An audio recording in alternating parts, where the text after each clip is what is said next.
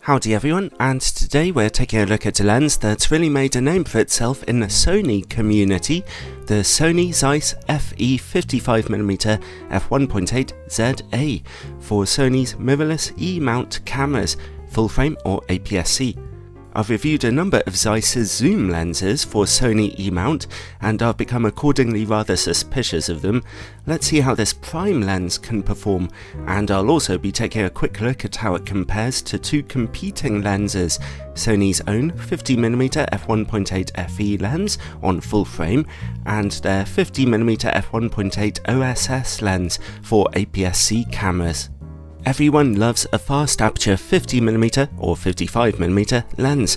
On a full frame camera they give you a nice standard perspective, neither wide angle nor telephoto, and scope for background separation.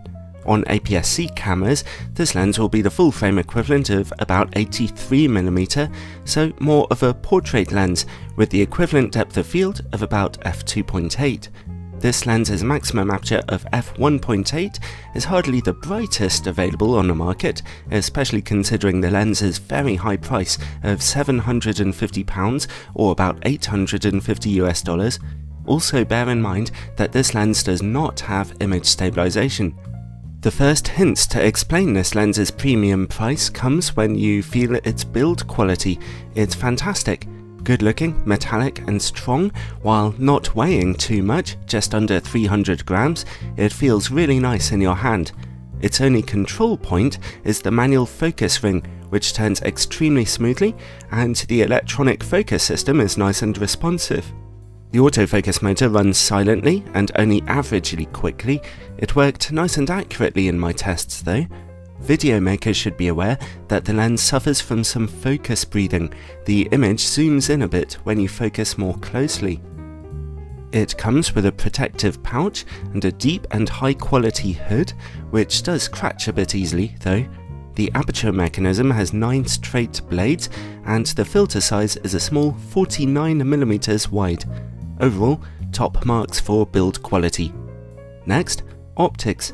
This Zeiss lens seems to be famous for its sharpness, so for the sake of comparison, let's see how it stands up against the Sony 50mm f1.8 FE, a reasonably sharp optic in itself when used on a full frame camera, my 42MP Sony a7R II.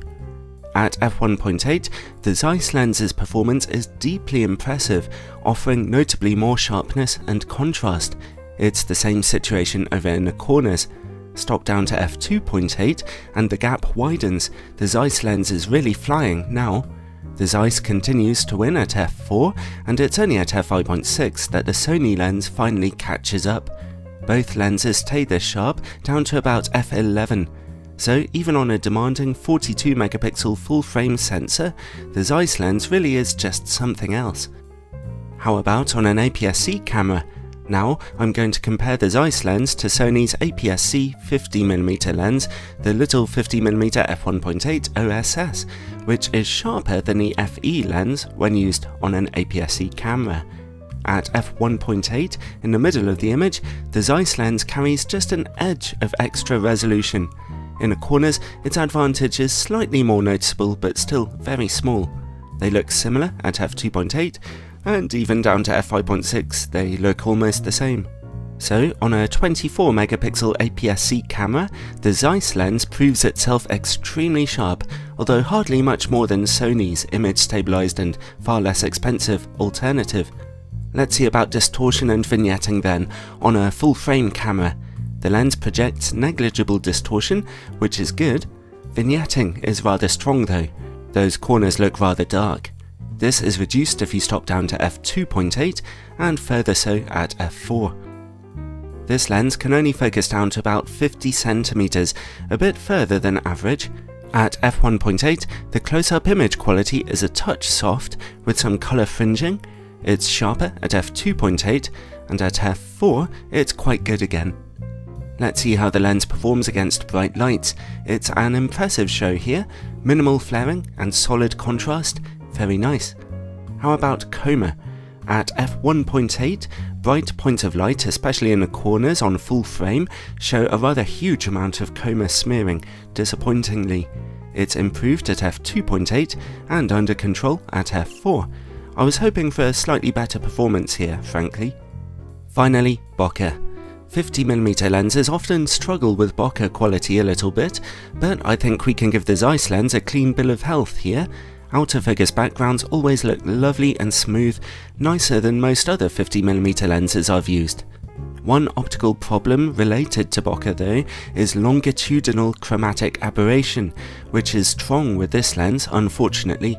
It's noticeable from f1.8 to f4, yielding green highlighting beyond the plane of focus and purple behind the plane of focus, as you can see here.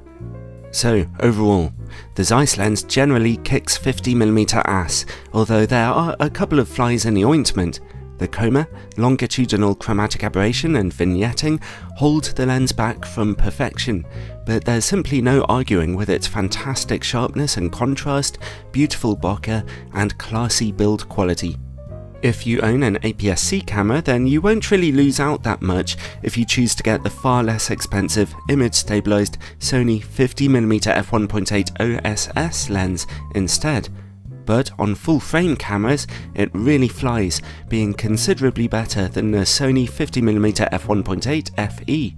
Whether it's £500 better is up to you, but for those who need the best and are satisfied with a maximum aperture of f1.8, then this lens is for you, and despite its small issues and high price, it just about gets highly recommended.